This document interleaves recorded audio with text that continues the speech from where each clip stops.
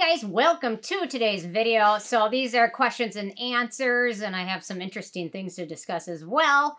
I love to write back to everybody. That is my goal, and sometimes things get busy. I do have another job, so it's a little crazy, so I still want to get back to everybody. So if you guys like this idea, let me know, and I could do this maybe once a month or something, try and get caught back up on everything I haven't been having a chance to write back to and things like that. If you like it, let me know. If not, let me know.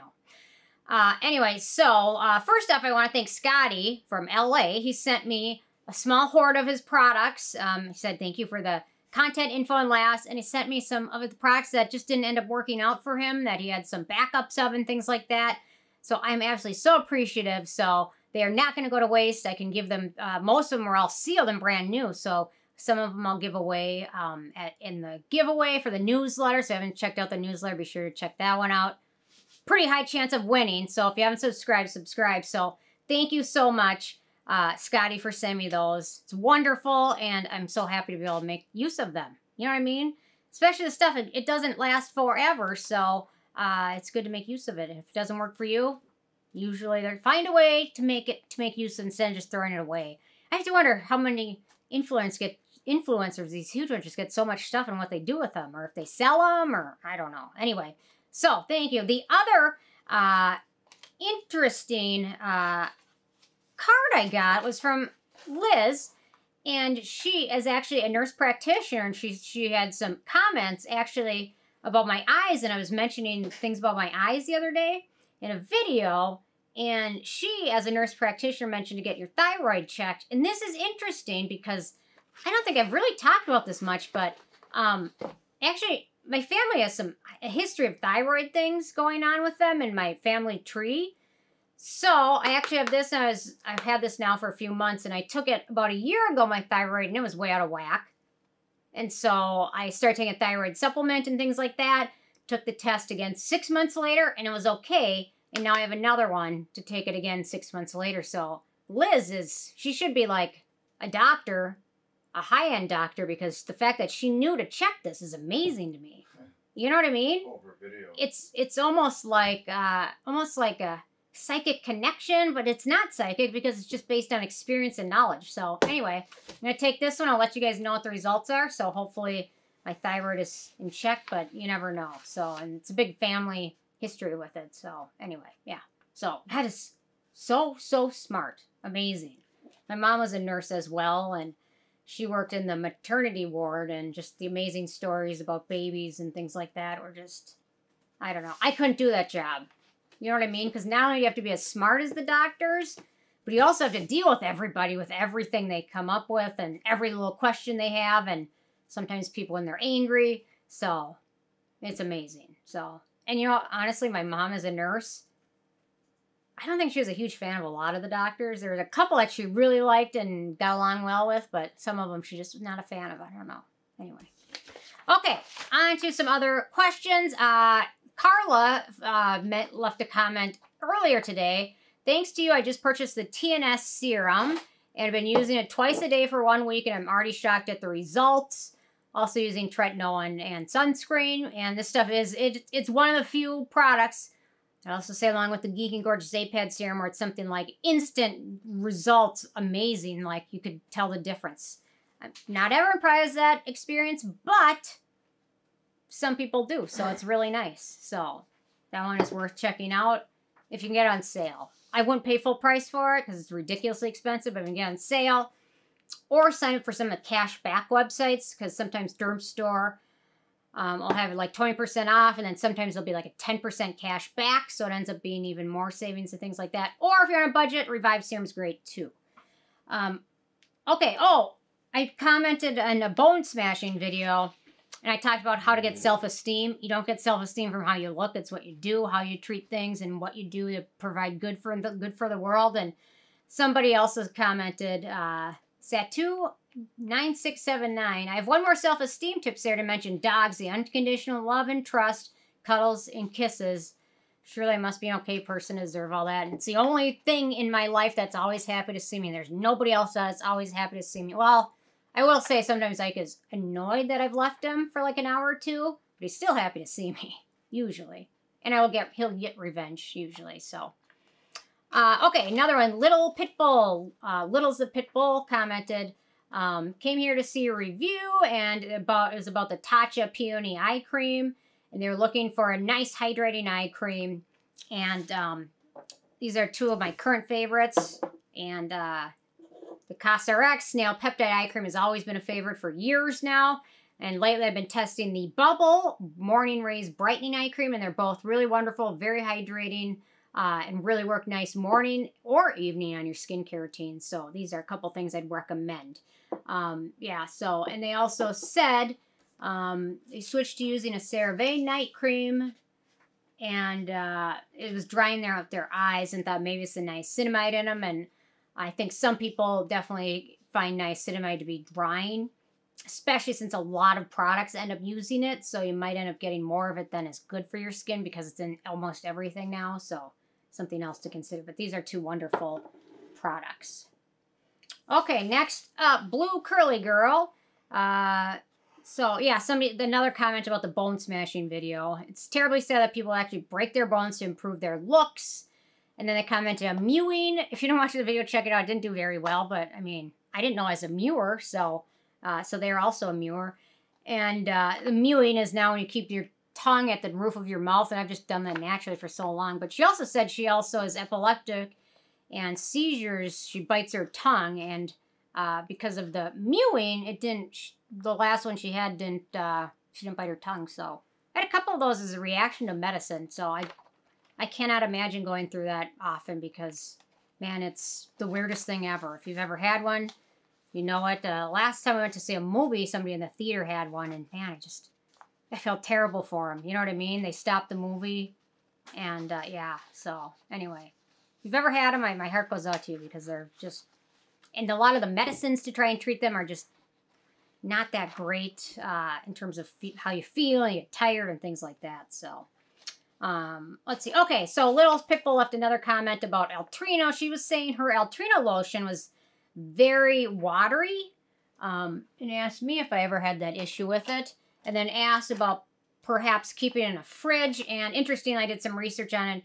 Retinoids do not keep well in the fridge. Unlike almost every other skincare product, the lower temperature can end up degrading it more, but almost every other skincare ingredient is better off in a fridge, especially like ascorbic acid and vitamin C. And yeah, so I don't have any liquid texture to mine at all, but perhaps it's a bad batch or something like that. It's worth checking out.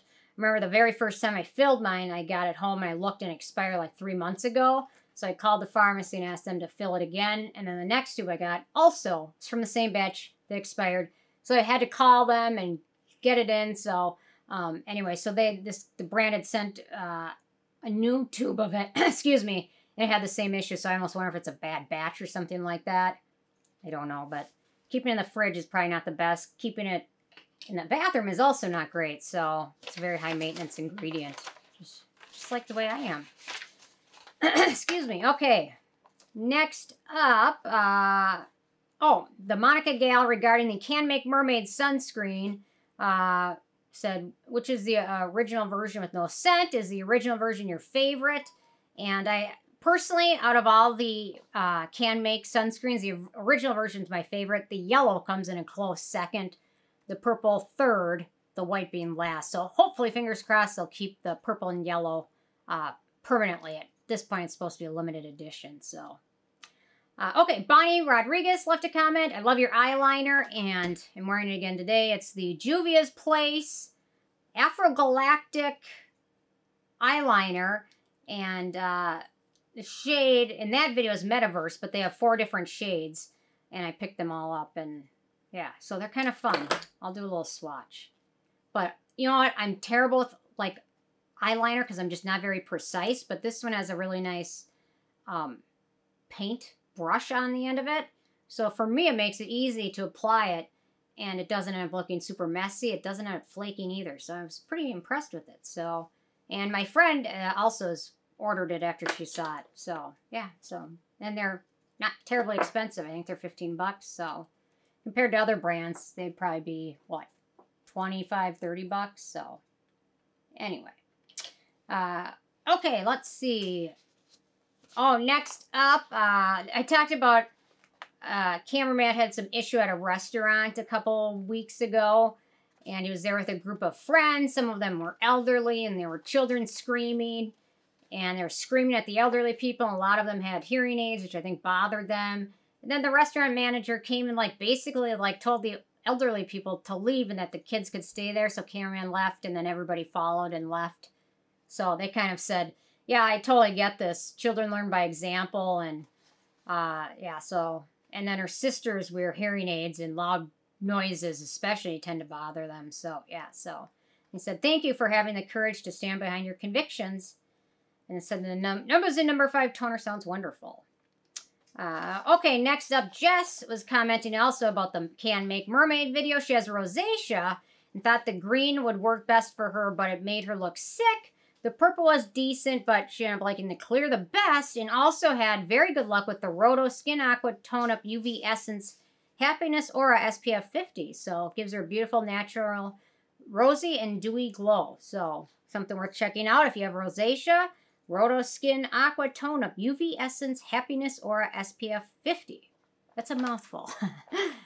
Okay, a couple more left. Okay, SF Cat, good video. Could you please answer the question? And she mentioned I didn't have a chance to get back to her, so I apologize. About the Niche Beauty Lab sunscreens. And so Niche Beauty has 3 brands. Acne, Transparent Lab, and then Theramid. And their sunscreen, my favorite sunscreen, their transparent sunscreen. It's really nice. Ike is now sleeping. His little feeder, he must be having a dream. He's chasing Lincoln or something. I don't know. Or eating, probably. So this one is really nice. So this is their transparent sunscreen. Water and sweat resistant, anti-pollution, alcohol-free, fragrance-free, SPF 50. PPD 33, and I'll review this one as soon as possible. But this one's really quite nice. I think it's my second bottle of it. But I think I gave the other one to my friend. But anyway, so this one's really nice. So it's got a really nice lotiony texture. It smooths into skin really nicely. It's got some good filters in there. And once it soaks in, it feels really nice and light on skin and transparent. It's got great filters in it. So definitely will review this ASAP as soon as I can. So check it out. Bottle's huge too. And I just knocked over an entire box of stuff. He likes to make his presents enough. Jesus. Yeah, so this is 100 milliliters. It's 3.4 ounces, so it's a huge bottle. Okay, let's see. Somebody mentioned that Mad Hippie reformulated their retinoid vitamin A serum that now has 3 retinoids and bakuchiol in it now, so I'm excited about that. Somebody said if you would choose the kale above the Theramid, can you tell me why the preference for the kale? What is there better or more of in the kale? So it was products. If I only had to pick 7 products, what would I use? And I love these 2 products. These are absolutely wonderful. What I think is if I'm going to use this in a daytime product or my skin is feeling super hydrated, I really like the Theramid for that. If my skin is feeling dry or if it's something I want to use at the end of the routine, I end up really enjoying the Kale Copper Amino Lipid from Niode. And I wasn't expecting that because the first tube of this I had, I didn't like it. But now I find it's got a really nice, just pleasant, hydrating texture to it. It's pretty expensive. They're both wonderful. If I can get it on sale and the price wasn't an issue, I really like this one because it just, the texture of it is a little bit more hydrating for my dry skin. The Theramid Lab is great too. You can't really go wrong with either of them, but I thought I would mention that. So they're both great. The Theramid has a little bit more copper peptides, and it's a little more affordable, but absolutely wonderful. If you have drier skin, the Kale is probably more friendly. If you have oilier skin, the Theramid is probably the go-to, but they're both absolutely wonderful. You can't go wrong with either of them. Okay, let's see. Oh, Tim said, somebody mentioned in a previous video about the finish. It leaves on skin. They're talking about the Beauty of Joseon toner. And so they're very happy. They like a natural finish that's not shiny. And then they also mentioned that they finally ordered the Neogen Hyar Exosome Cream. And they're amazing. That cream is amazing. The Neogen Hyar Exosome Cream. It hasn't got a lot of comments or hype or anything, but it's amazing. It's like $10. And it's full of awesome ingredients. The texture is wonderful. If you like the Drunk Elephant, it's the $10 version, and it's actually, in my opinion, got a little bit more beneficial ingredients. I actually end up liking the texture of it a little bit better. So, okay, RCCC said, Anua has a new Milky Rice toner, which seems to be very popular these days. There's lots of new Milky Rice toners. And then Jelena says, she believes Beauty of Joseon is listed ingredients by new laws. In my verses video, I did a verses of these two.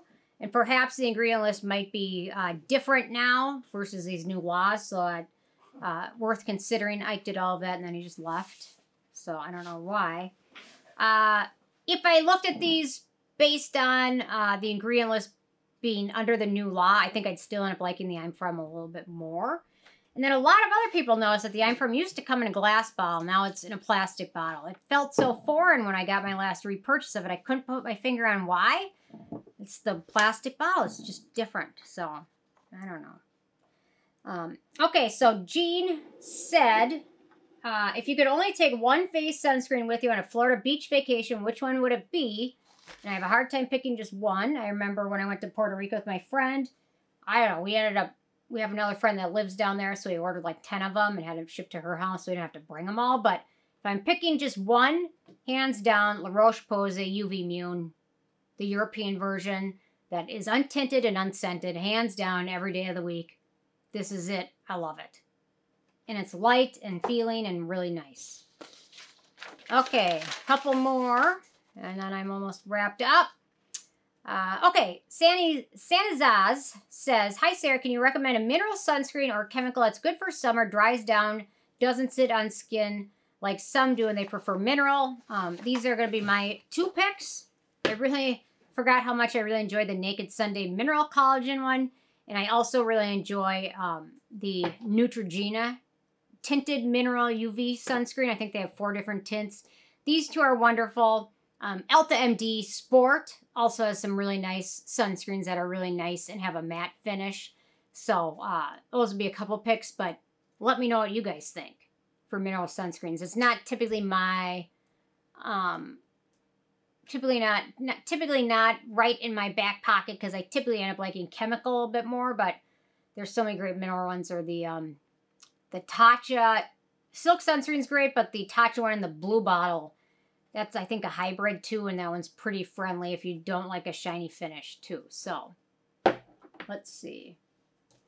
Okay, Leah D asked, is that Ozempic? And no, not Ozempic, but there's a lot of interesting things about Ozempic face. Been working on, leave a comment with your thoughts on Ozempic, I guess. I don't know. It's in the newsletter, yeah. So, yeah, so, no, I've been working on losing weight for about 2 years now. It's really up until last year, it's started to come off a little bit quicker now. Once I was starting to lose a little bit of weight, my back would hurt a little bit less, and I could exercise a little bit more and quit drinking pop, which was a huge thing because, oh, man, I just love pop. Once I'd have one, I'd need like 5 of them. And before you knew it, that's your entire daily caloric intake without doing anything else. And then sweets at night, I cut out a lot of them, so it's kind of sad, but I sleep better, and I find if I exercise, I sleep much, much better at night, and then I'm not up snacking all night. So it's kind of like a circular thing there. And then we've got Kayland said, have you tried any skincare from their brand Tier? And a lot of people were, if Tier works for you, you've got products from them that work for you, that's awesome, that's great. I think a lot of us kind of became concerned about the brand when they're gifting $10,000+ purses to influencers. It's one thing to gift your product to them, but it's another thing to gift you a $10,000 Birkin purse. That's just a whole nother level. I'm sure this happens with other brands, but the fact that they publicized it just seemed gross to me, I guess. So yeah, I kind of lost almost any trust I had in the brand with that. You know what I mean? Yeah. It's a lot of money. Leave your thoughts. I don't know. Okay, Marion Allen said, moisturizing toners video. I love the new Ilia one, so I haven't tried that one. I'm going to have to check that out. And then Gate Girl says, the Revive Serum would be in my top 3. It's amazing for rosacea, so it's my top 7 products that I love. So that one's the dupe for the SkinMedica TNS Serum, which is also wonderful. So Anyway, just kind of random thoughts from you guys, which is very helpful. You guys always have more information than sometimes I know about a lot of things going on. So anyway, if you like this video, let me know and I'll do more of them. If you didn't like it, let me know too. Constructive criticism is always a good thing. So, or just criticism. If it's constructive, that's usually better. Anyway, thanks so much, guys. I will see you more tomorrow.